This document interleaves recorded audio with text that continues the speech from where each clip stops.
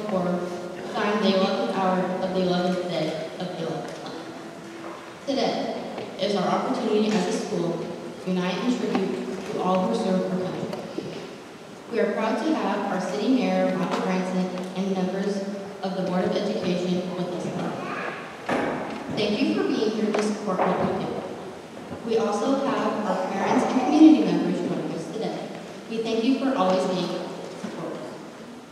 Our true guests of honor, though, are the veterans who are with us today. Those who served or have served in the long, proud history of our country. Whether our nation is at war or peace, they have stepped to the line. Our veterans have stood strong through the ages, answering the call of duty with courage and sacrifice. From Bunker Hill to Normandy, from the jungles of Vietnam to the deserts of the Middle East, these brave men and women have defended our freedom. We reflect and remember the sacrifice of the fallen, and we honor those who are still.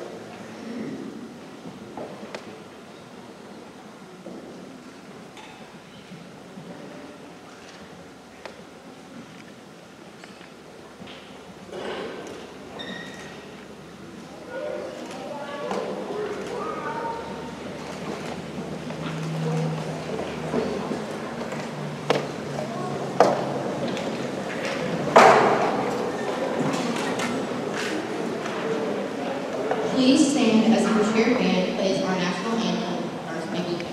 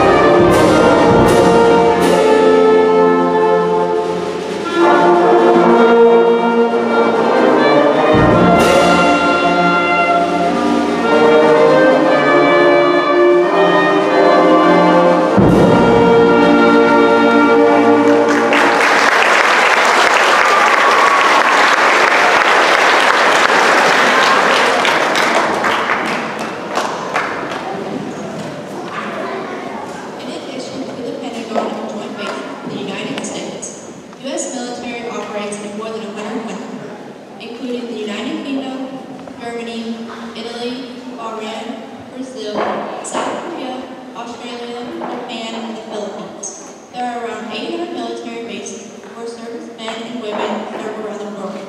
The United States military is made up of 6 branches: the Army, the Marines, the Navy, the Air Force, the Coast Guard, and the Space Force. Established in 1775, the Army is the oldest branch of the military. The Army is composed of an active duty component and a reserve, which is the Army Reserve and Army National Guard. The Army is made up of many branches and functional areas, such as the cavalry, infantry, the engineers, military intelligence, and the Army nursing. The Army is a land service branch of the Armed Forces and is the major ground-based force of the United States. The Marines act on behalf of our nation in land combat, naval and peace operations, and in the air. The Marines are often the first on the ground in combat situations, leading the charge when conflict arises. They also serve on Navy ships, protect naval bases, and guard U.S. embassies around the world. The U.S. Navy is the largest, the most powerful, and the most knowledgeable advanced Navy in the world. The Navy serves in battle, in rescue, and on war. It globally operates with leads position on blue waters around the world. This enables the Navy to rapidly respond to crisis situations, making it a crucial part of While other branches serve our country on the land and sea, the Air Force is not held by earth limitations. The U.S. Air Force is the largest Air Force in the world. Two of the missions of the Air Force are the ability to position forces rapidly anywhere in the world, and the ability to engage opposing targets anywhere and anytime. Additionally, the Air Force responds to humanitarian crisis around the world. The Coast Guard protects U.S. waterways, ports, and shores, as well as acts as a first responder on our coast. The Coast Guard is especially unique because it's not only a military, but also a federal law enforcement agency. The Coast Guard keeps our waterways safe by conducting search and rescue missions, protecting the marine environment, and stopping the smuggling of illegal drugs into the country. It is a faithful protector in times of peace and a valiant defender in times of war. The Space Force is the newest branch of the military, established in 2019. Previously under the Air Force, U.S. Space Force have participated in every conflict since the Vietnam War, most notably the Persian Gulf, which is offering as the first Space Force. The creation of the U.S. Space Force as its own military branch is the first. Space capabilities are fundamental to both warfare and our modern way of life. Therefore, space is vital to U.S. security, cybersecurity, and prosperity. The Space Force employs a global network of space surveillance and provide information. From GPS to military operations and satellite protection, the Space Force defends the ultimate high ground. We honor those who have served in all our branches of our military.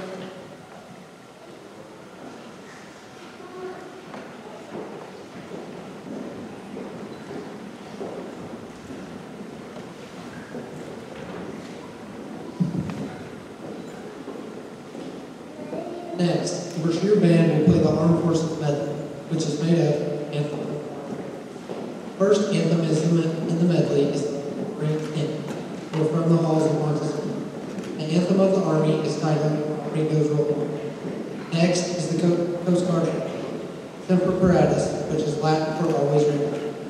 Space Force anthem is Semper Super, which means always above. The anthem of the Air Force is titled the U.S. Air Force Song, but is also known as Off We Go, the Wild Blue. Last anthem of the Navy, Anchors Away. As the band plays each anthem, it will announce the branch who would like for the veterans present to stand and represent the branch, etc.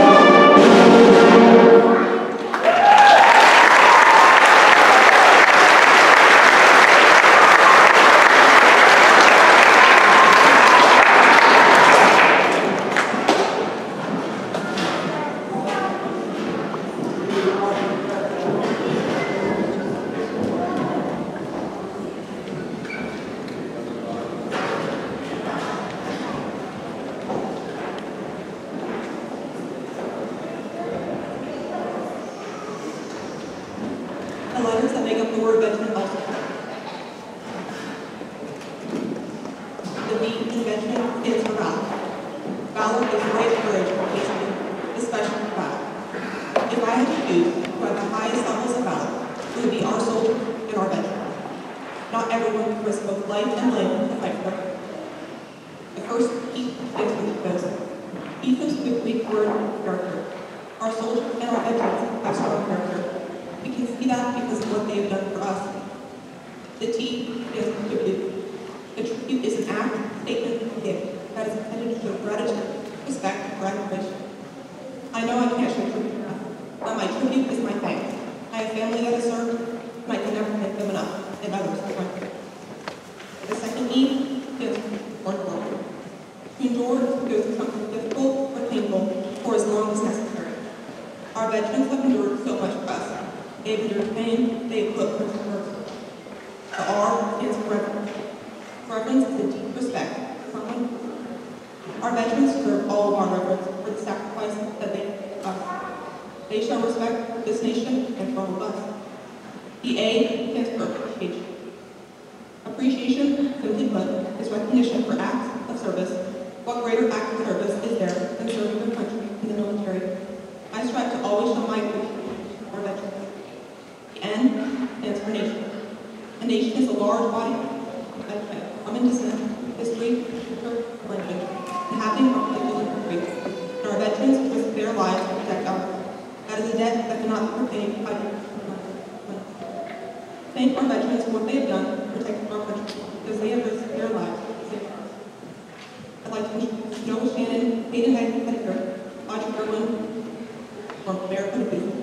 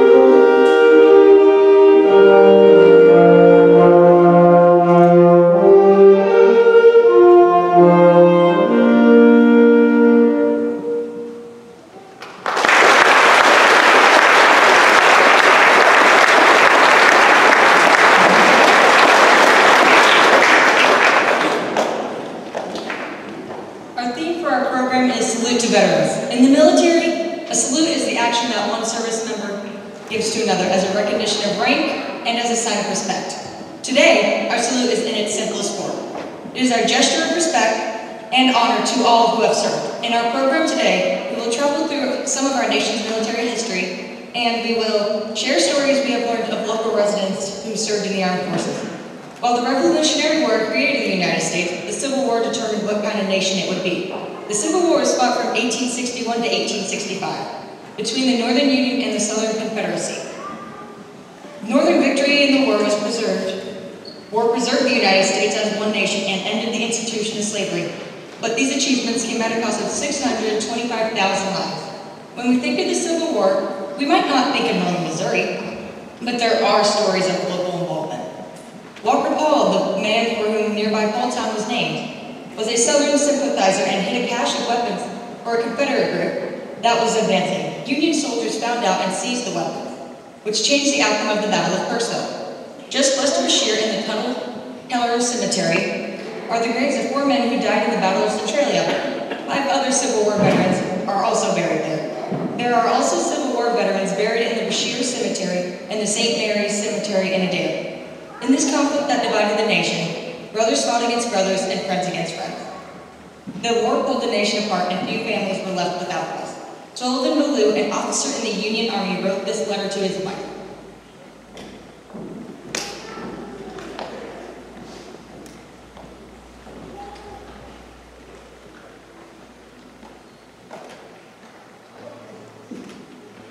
My very dear Sarah, the indications are very strong that we shall move in a few days, perhaps tomorrow. Lest I should not be able to write again, I feel impelled to write a few lines.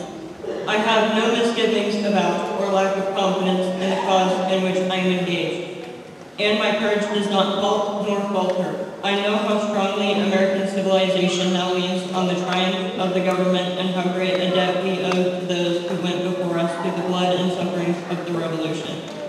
And I am willing, perfectly willing, to lay down all my joys in this life to help maintain this government and to pay that debt. Sarah, my love for you is deathless. Something whispers to me that I shall return to my loved ones unharmed. If I do not, my dear Sarah, never forget how much I love you, and when my last breath escapes me on the battlefield, it will whisper your name. But, oh Sarah, if the dead can come back to this earth and flit unseen around those they love, I shall always be near you in the gladdest days and in the darkest nights, always. And if there be a soft breeze upon your cheek, it shall be my spirit passing by. Sarah, do not mourn me dead, think I am gone and wait for thee, for we shall meet again. Less than a week after writing this letter, Ballou was killed at the First Battle of Bull Run. A song titled Dance for Love was arranged as an adaptation of the letter written by Ballou to Sarah. The Brashear Choir performed this song.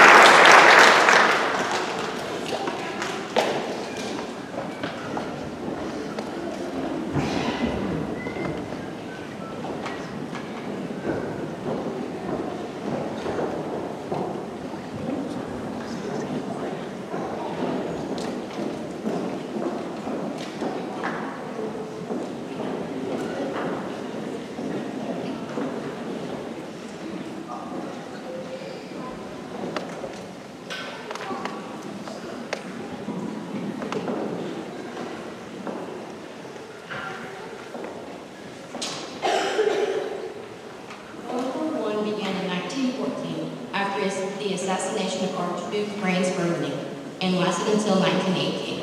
During the conflict, the Central Powers made up of Germany, Austria-Hungary, Bulgaria, and the Ottoman Empire fought against the Allied powers, which were the Great Britain, France, Russia, Italy, Romania, Japan, and the United States.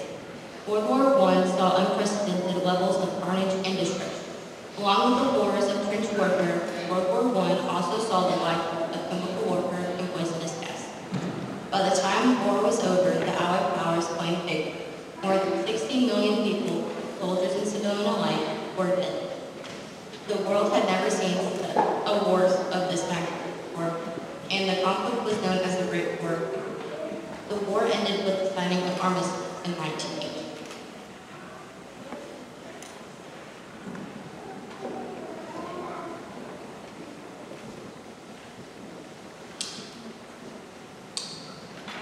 My dear brother, if you have received my last letter, you already know that I am still in Paris. I have so much to tell you that I hardly know what to write first. Well, I will begin with an air raid nights ago. The Germans came over but were not successful in crossing the heavy barrage that enclosed Paris. So they did not have a chance to drop any bombs. I was about 4 city blocks from my hotel when the clacks and sirens began to blow, and you can bet your life that I made tracks for it. But you should hear those clacks. Gee, but they make your blood boil. In fact, they're worse than the rain itself. That night was the first of its kind for me, and I have been here for over 2 weeks now. It is only on still, clear, moonlight nights that they come. The Allies have been giving the Germans slender the past few days. Yesterday, hundreds of ambulances were carrying the wounded into Paris. In the YMCA, they called for volunteers for stretcher barriers last night. The casualties were reported 50% on the offensive drive, which was pretty strong for what it has been. I don't know how much longer I will be in Paris, but it is only for a limited time. From what they told us, I'm not permitted to say where I'm going, but I will write at every opportunity, so hoping that all are well at home, and that I will hear from you in the near future. Thank you, brother.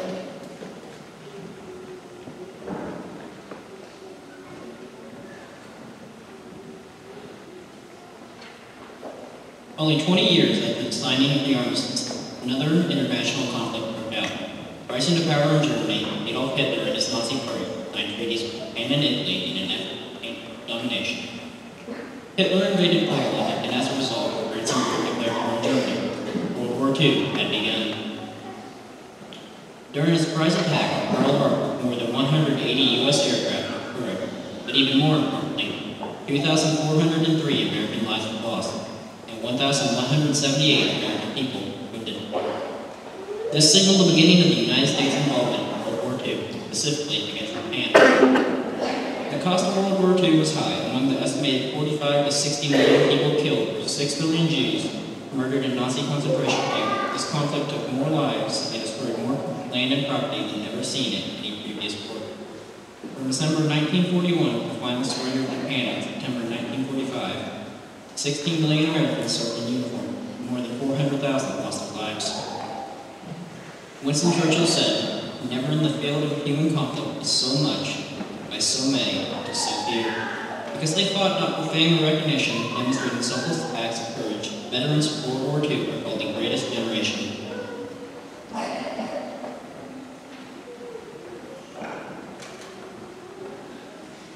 The Brashear community sent several of its finest young men to World War II. We just recently learned the stories of some of these men.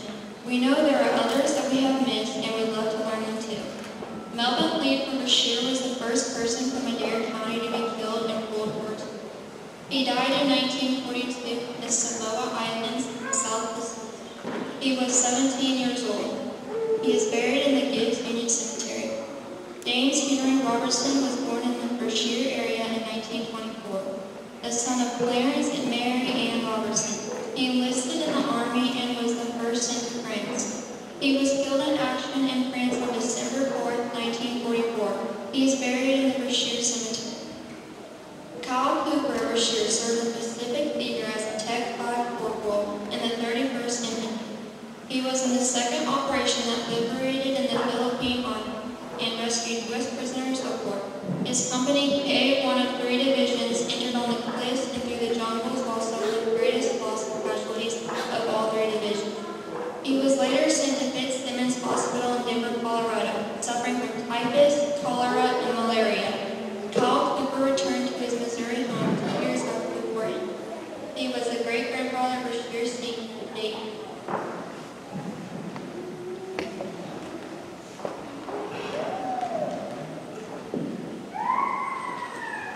Buddy Milstead from Brashear enlisted in the Air Corps in San Francisco in 1941 as an aerial observer. He sailed from San Francisco July 25th on President Coolidge to Manila, Philippines. All on board, his hope was crushed. Arriving in Manila, he was given his choice of a medical discharge or transfer to the Air Raid Warning, a new branch of the 54th Single Corps. Buddy chose to continue in the service of his country. On February 6th, following the attack on Pearl Harbor, a letter was received from Buddy saying that he was fine, but to send them planes and guns and they would come out of this war. After the fall of Craig Door, the last of the U.S. defenses in the Philippines, Buddy was reported missing in action. He was considered MIA 2 years until May 8, 1940. When the War Department notified his mother, Hazel Fern Quilty, at a time of his actual death, said he was known to be dead, and no details or facts of his death. All that's known is that he died in 1952 in a Japanese war. He would have lived only 24 years old. Her Purple Heart, awarded through wounds in service, was bestowed posthumously and sent to his mother. Leroy Van Sickle was raised in the Berlin area where he received his education and graduated from the Berlin. He then enlisted to serve his country in the United States Air Force in 1940. He was assigned to a combat crew in the 459th Bomb Group and 756th Bomb Squadron and served as the nose gunner on a 24 Liberator. Leroy said that when planes went on a mission, odds were that 1 in 3 would be shot down. On July 28, 1944, his plane was hit over Romania. The crew was ordered to parachute out over Albania. They were captured and turned over to the Germans and sent to Budapest, Hungary. Leroy was held at the German POW camp of 4 in Poland until February 5, 1945. Prisoners were forced to leave the POW camp and march for 3 months. Leroy was so weak that he couldn't stand upright. He had 2 friends on either side of him. If he had fallen down, he would have been shot. Leroy was liberated by the English court on May 2, 1945. Leroy had been in prison for 9 months. His weight had dropped from 190 pounds to 120 pounds. Leroy returned to Northern Missouri. He and his wife married farm south of Birdland, raising registered cattle. He worked as a United States postal carrier for 32 years at Birdland. He died in 2009, at the age of 87. Leroy Van Sickle was a cousin of me and Juan Van Sickle. Cecil Platts was born in 1919 in Missouri. Cecil fought World War II. He was the last of the 4th Cavalry and served in Italy. After the war, he returned to Dare County, where he farmed and was a crop adjuster.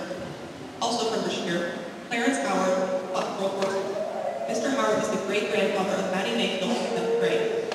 Served as an anti-tank crewman with Company A of the 899th Tank Destroyer Battalion, and participated in the Rhineland, Central Europe, and Arctic. Mr. Howard attained the rank of Technician 5. He also received the Bronze Star Medal. We honor these local men and all members of the Greatest Generation.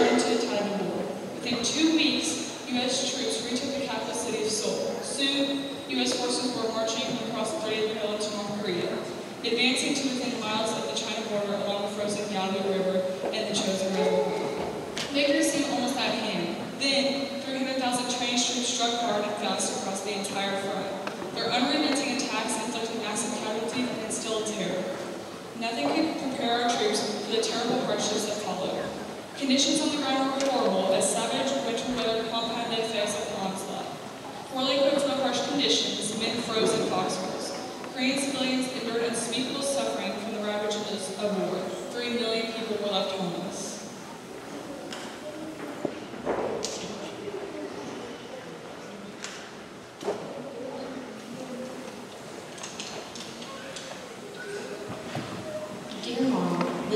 Tuesday night, all hell broke loose on all sides. I really thought I was wrong quite a few times. When dawn came, there was dead men everywhere. I lost my best buddy from Detroit that night.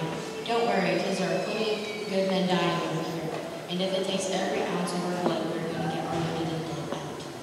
The Army left 22 truckloads of wounded, and when they ran, you can guess what happened. Most of us left can hardly walk from prison feet. It is 18 below zero now. I must start moving again. So until we meet again, love.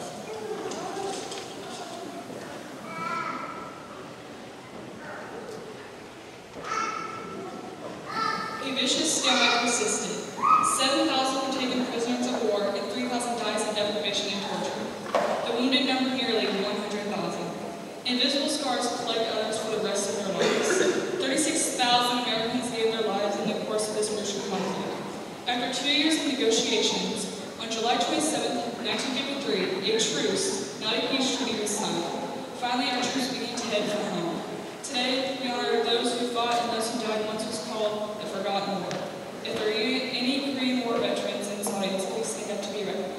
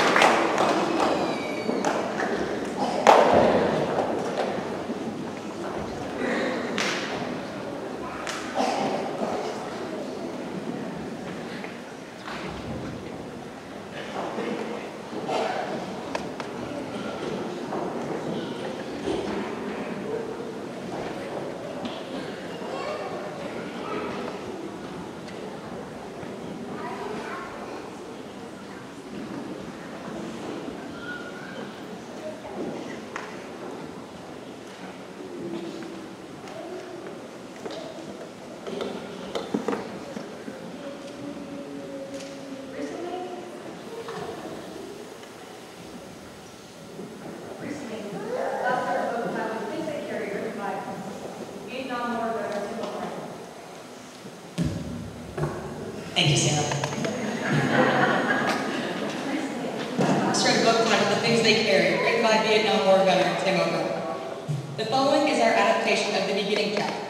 It describes the weights, both literal and figurative, that servicemen carried as they served in Vietnam between the years of 1955 and 1957. The things they carried were largely determined by necessity. Among the necessities, or near necessities, were P-38 can openers, pocket knives, heat tabs, wristwatches, dog tags, mosquito repellent, sewing kits, military payment certificates, sea rations, and 2 or 3 canteens of water.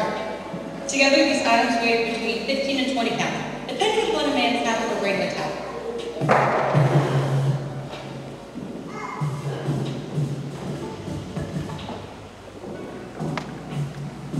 Over 8.7 million served in the armed forces in the Vietnam conflict. Some were enlistees who wanted to choose their branch rather than draft, but the majority were drafted.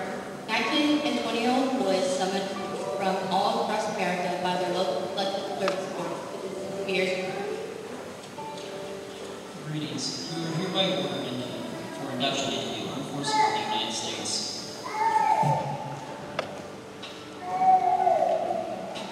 For field hikers, they carried a toothbrush, dental floss, and bars of soap. By necessity and because it was standard operating procedure, they all carried steel helmets that weighed 5 pounds, including the liner and camouflage cover. They carried the standard fatigue jackets and trousers. On their feet, they carried jungle boots, which weighed 2.1 pounds. They carried diaries, comic books. They carried Bibles for distraction, relief, or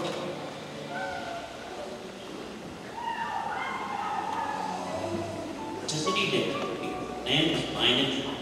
It was standard operating procedure. Each man carried a steel center, nylon covered blackjack, which weighed 6.7 pounds. But on sweltering, humid, hot days, it seemed much heavier. Because you could die so quick, each man carried out one large compressed band, usually in the helmet band, easy action. Because the nights were cold, because the months were wet, each carried a green plastic punch that could be used as your ground floor of the makeshift tent, with its quilted liner launched away some 2 pounds out of every ounce.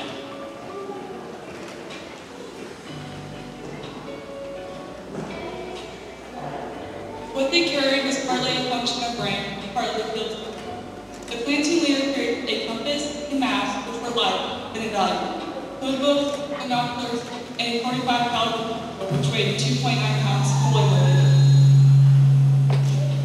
He carried a strobe light. He carried the responsibility for the lives of his people.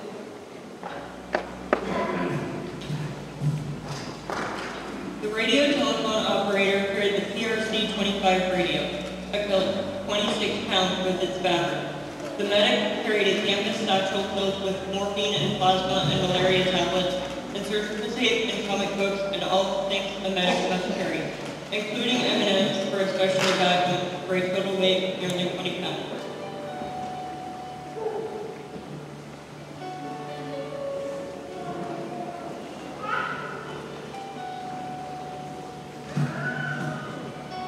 The machine gunner carried the M6, which weighed 20 but which was almost always loaded. In addition, 10 to 15 pounds of ammunition carried belts and ammunition. As the FCs, that of course, they carried the M16 gas-operated assault. Weapon weight 7.5 pounds unloaded, 8.2 pounds bulk when from the scene. Depending on numerous factors, such as photography and psychology, participants carried a relatively increase.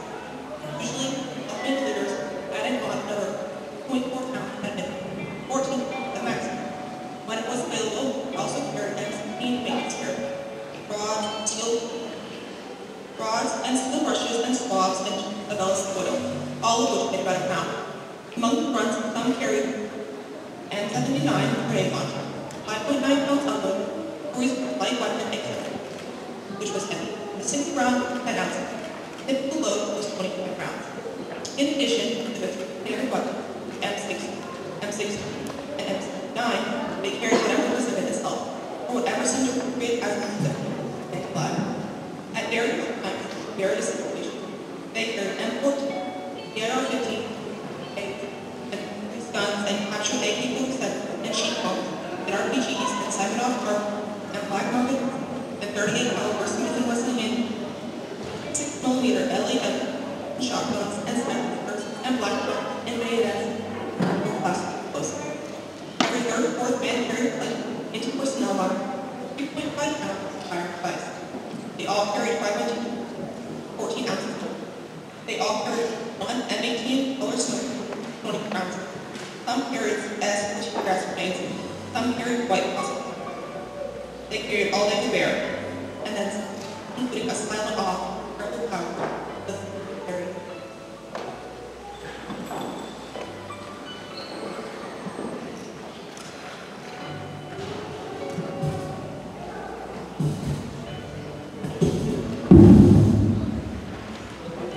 What they carried varied by mission.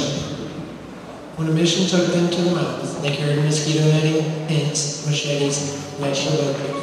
If a mission seemed especially hazardous or could involve a place they knew to be bad, they carried everything they could. In certain heavily mined areas of operation, where the land was dense with coal poppers and bouncing betties, they took turns carrying a 28-pound mine detector with its headphones and big sensing plate.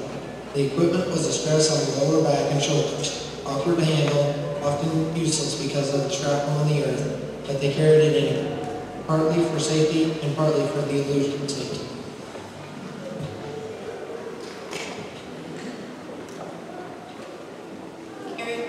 They carried USO stationery and pencils and pens. They carried letters for loved ones back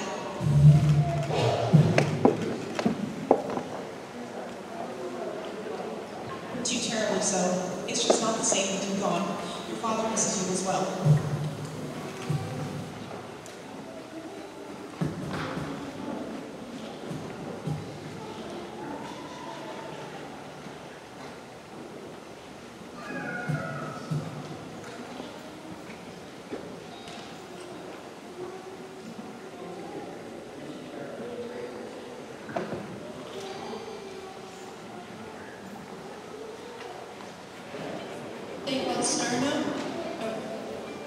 They carried sternum thick and quickly signal thick.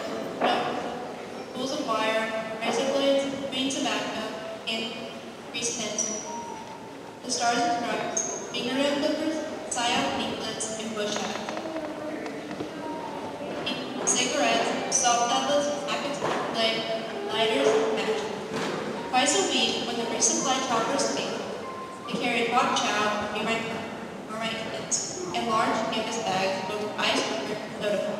They carried plastic water containers, each with a 2-gallon capacity.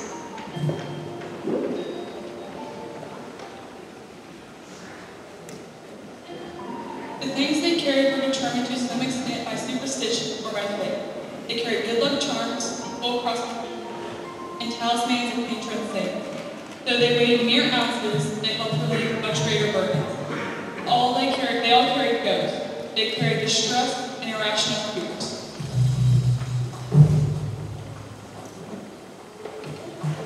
On one side of the world, families prayed. On the other side of the world, servicemen faced constant danger.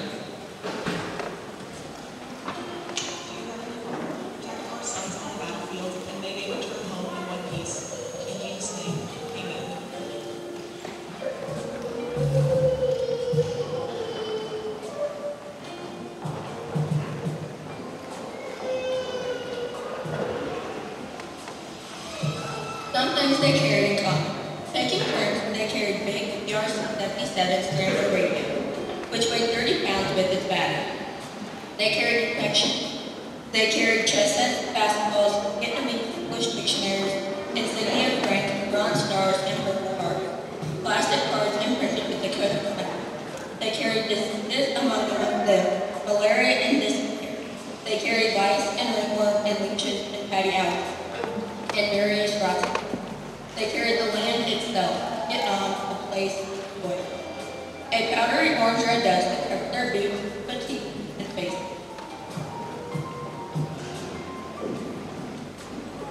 The war came from every direction, and innumerable jungle valleys permitting hill country cities doomed by destruction. They carried their own lives, the precious green arms.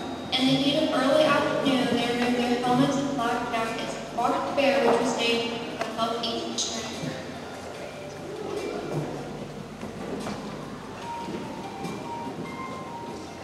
Tough. They carried all the emotional baggage of men who might die.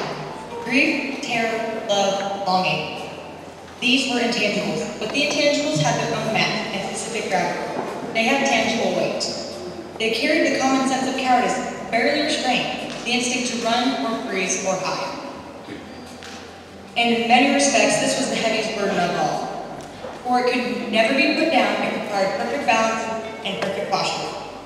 They carried their reputations, they carried a sense of duty. They crawled into tunnels and walked point and advanced under fire each morning. Despite the unknowns, they made their lives good. They endured.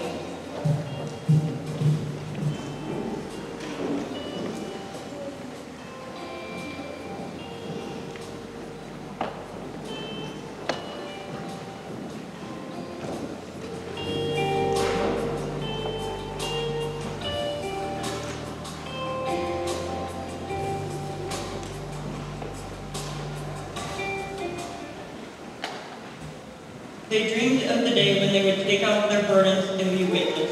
Yet, when they returned to the United States, if they returned, they continued to carry a heavy load. They carried images they couldn't forget. They carried memories that haunted them, yet they were not welcomed home. They carried the mentality of a largely ungrateful nation. They carried the knowledge that all they had endured was not appreciated. They shouldered the task of returning to civilian life with little help or support. 50 years ago, this past March 29, 1973, the last remaining U.S. troops left Vietnam. From 1964 to 1973, more than 3 million troops deployed to Vietnam. Over 150,000 Americans were wounded. 58,220 were killed. Their names are now engraved on the Vietnam Veterans Hall in Washington, D.C., in our nation's memory. To our Vietnam veterans in the audience, know that you carry our love and our high esteem. Thank you for bearing the burden. Thank you for your service, and welcome home. If there are any Vietnam War and Vietnam era veterans in the audience, please stand and be recognized.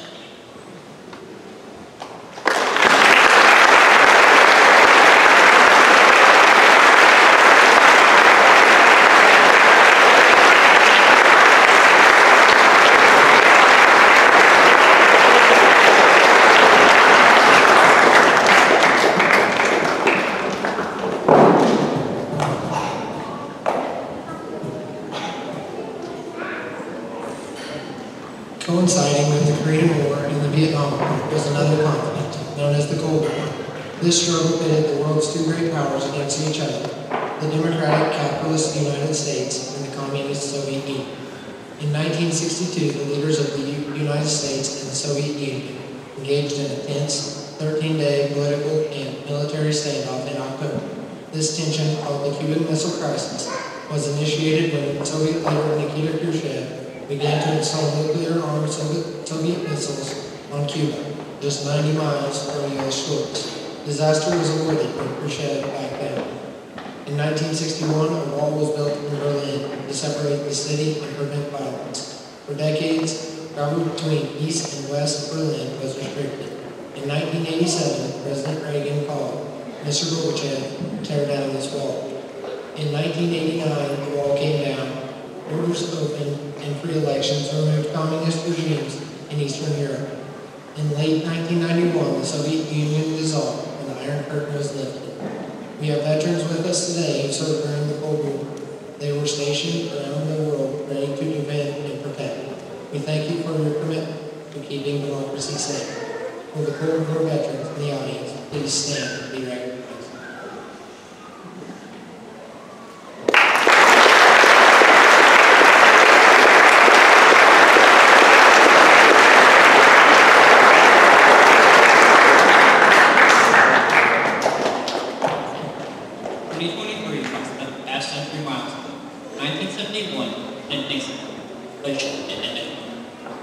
But it was in January 1973 that the Secretary of Defense announced used the draft attendant. The many men willingly volunteered this time sparked the beginning of all voluntary. For 50 years, the bravest men and women, they put themselves in harm's way, but safe and secure. Many heroically served many deployments, the longest war in our history, Afghanistan,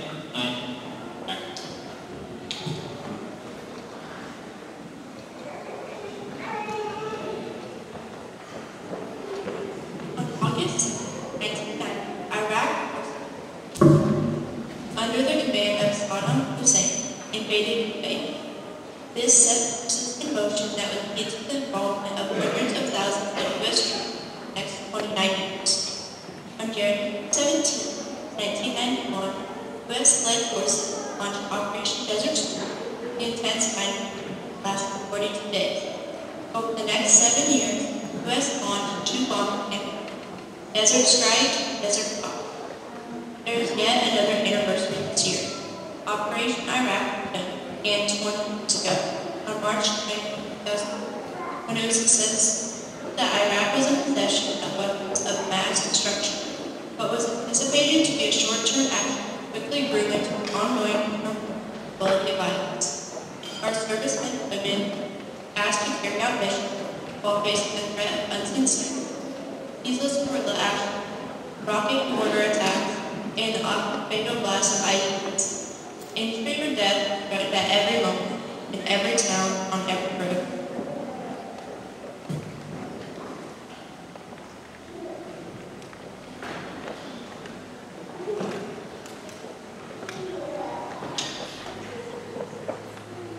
February 27, 1990. Dear Tom, thanks for your letter. As you may know by now, we live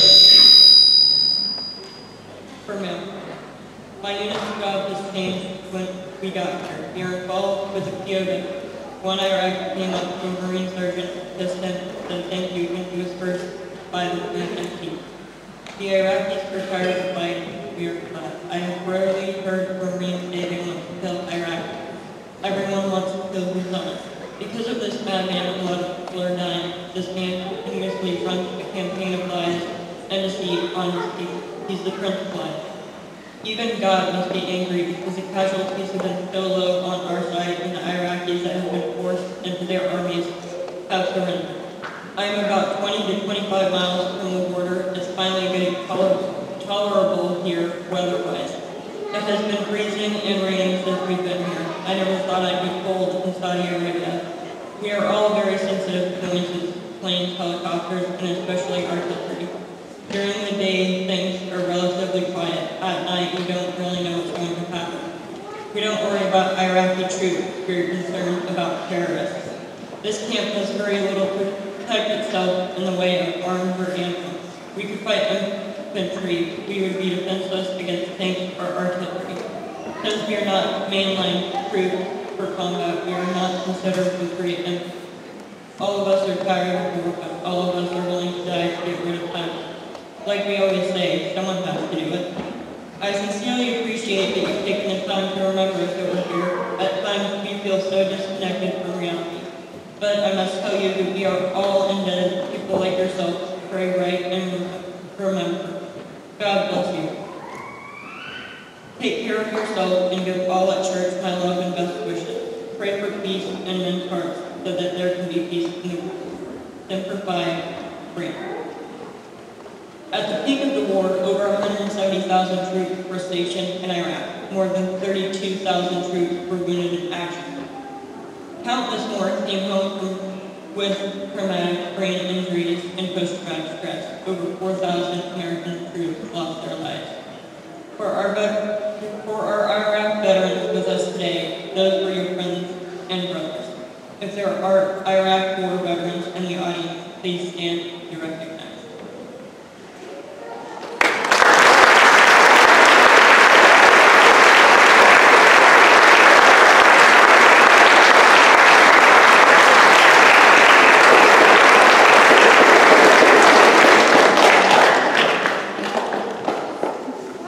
On September 11, 2001, for the first time since Pearl Harbor, there was an attack on American soil. In the following days, the U.S. once again declared war. In response to terrorist attacks that killed nearly 3,000 people, Operation Enduring Freedom officially began on October 7, 2001, when American and British militaries conducted bombing strikes against Al-Qaeda and Taliban forces in Afghanistan. After 13 years, Operation Enduring Freedom came to an end in 2014.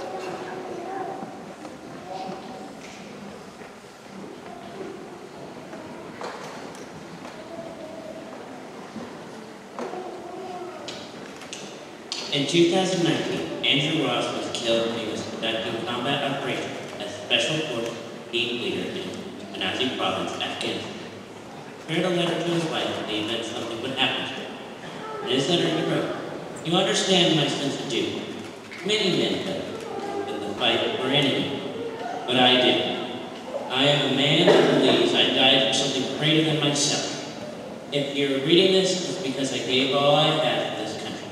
My brothers, my family, but most important, for you. I love what I do, and I love everything my nation stands for. As I write this, my heart is breaking, but I do not regret it."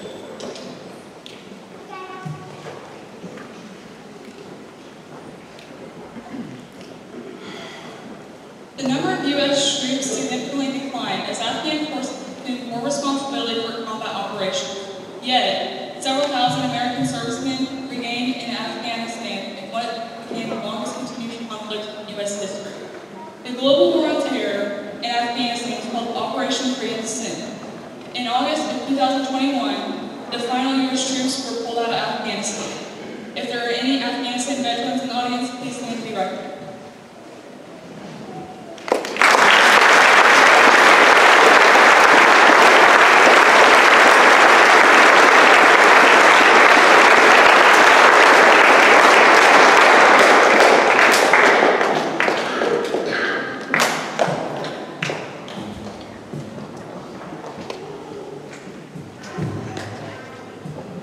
Franklin D. Roosevelt said, "Those who have long enjoyed such privileges as we enjoy forget in time that men have died to win them."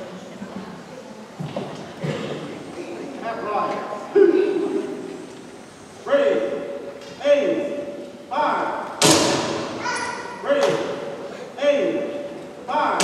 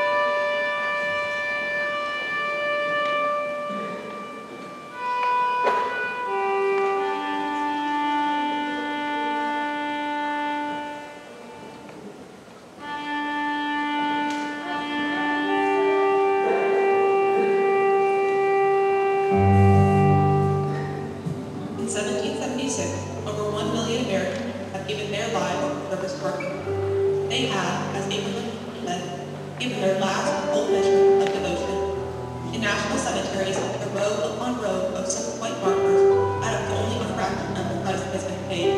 They paid their blood, with their breath, with their very lives, the price of freedom.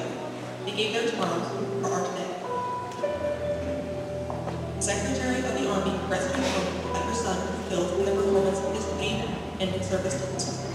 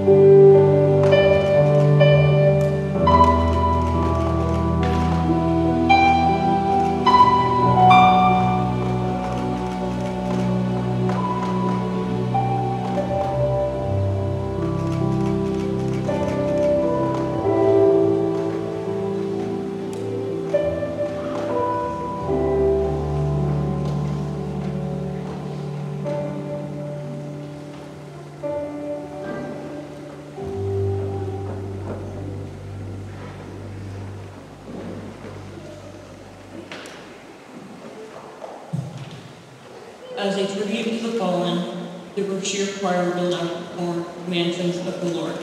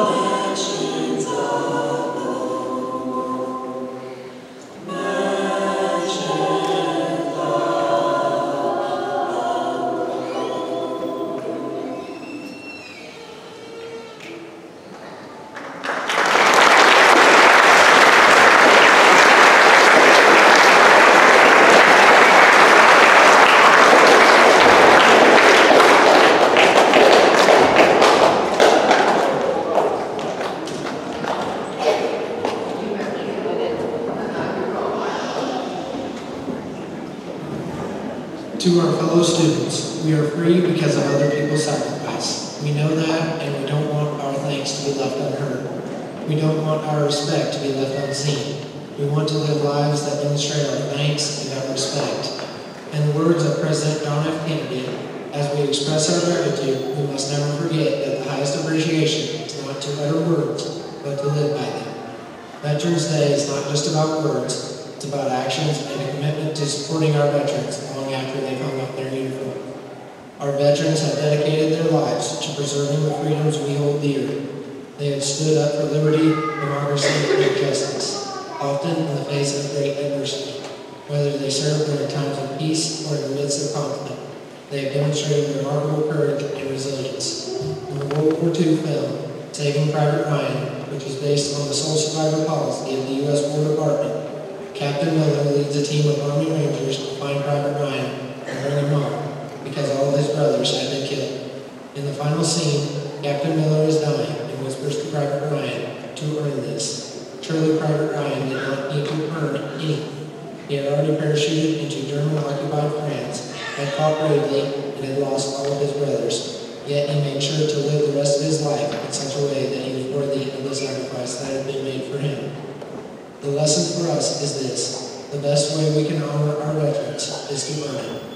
How do we do that? We must live in a way that is worthy of their sacrifice, the physical and mental demands, their time away from their families, their health, and even their lives. We have heard stories of some of our own local veterans, and many more are here with us today. They are our family members and our friends. We must live so that all they gave worth it.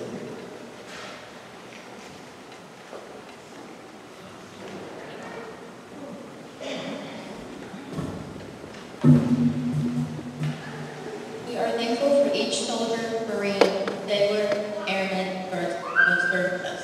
We will never take for granted what you have fought for in school. John 15:13 says, "Greater love hath no man than this, that a man lay down his life for his friend." Across the span of service, men and women have been willing to lay down their lives for others. We thank you.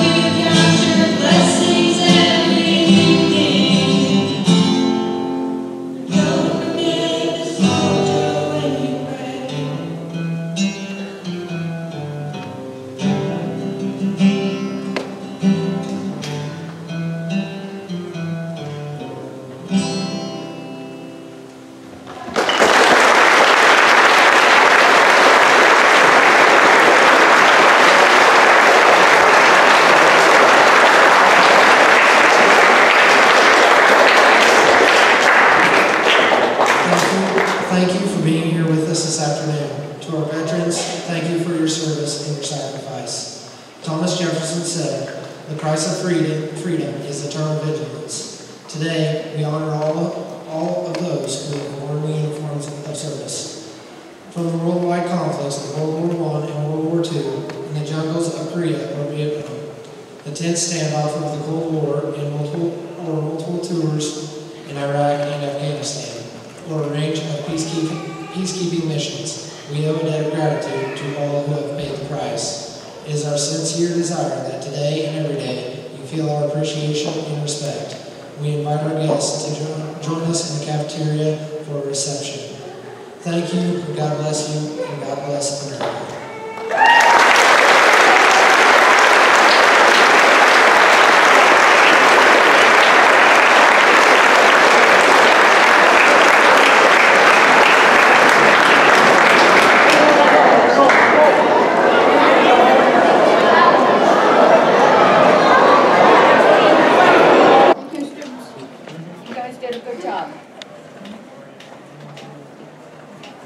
Good thing, everybody. Did good.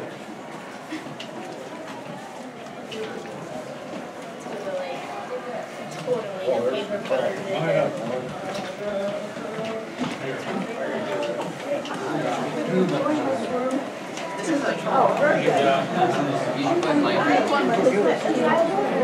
you later, brother. Okay, nice to meet you. Good job. Really, you got a good history teacher. I know.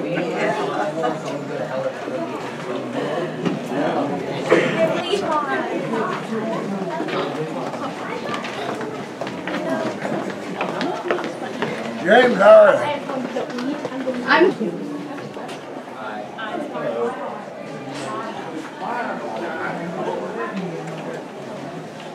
James, how are you? Yeah, I'm just staying on Bye. Hold up, take one leave it now.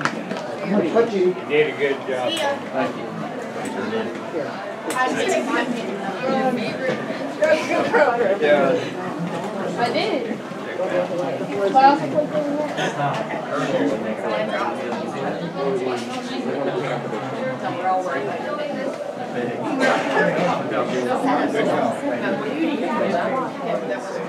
I sent your name right this time. Sorry.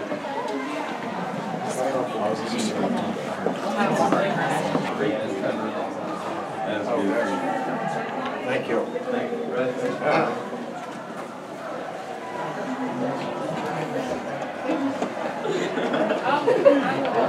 Hey, Barry James, every week.